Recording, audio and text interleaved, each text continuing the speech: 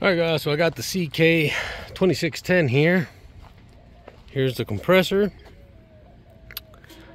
175 psi maximum allowable working pressure. We're missing this 1/2 inch plug here. We're missing the 1/4 inch drain on the bottom. And you can see how there's some paint here and black paint on the other side. So I think this unit was using a body shop.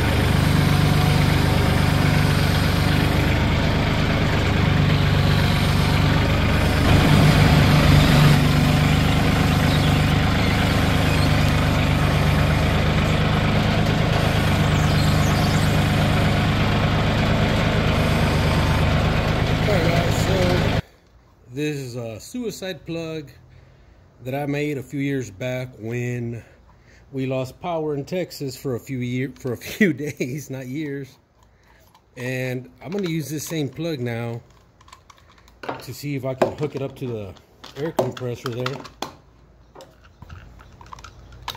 See if I can feed this in there.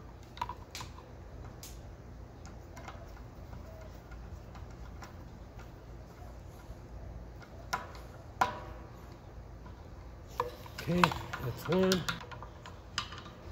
Okay. All right, so we got line 1, 2, and we got our ground there. And then we got this switch up here. That's to turn it on. Let me get my extension cord. Here's the cord. And I'm gonna plug it on this side first.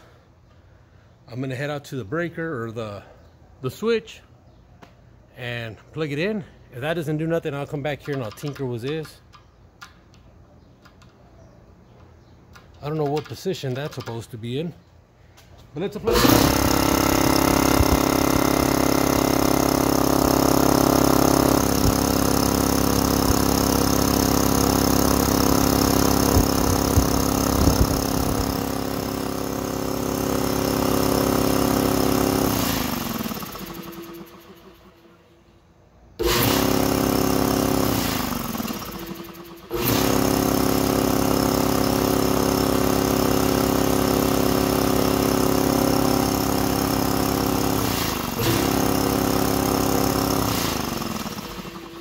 Alright, I'm going to get a ball valve or a plug for the bottom and a 1/2 inch plug on the side. Step 2 is to see if it builds pressure. And I think everything's going to work on here. So let me get that and we'll be back.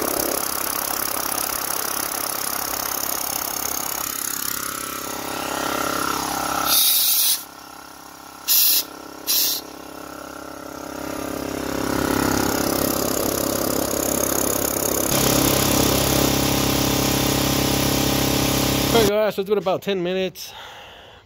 The pressure gauge here was reading 149 when the unit turned off. We're at 142.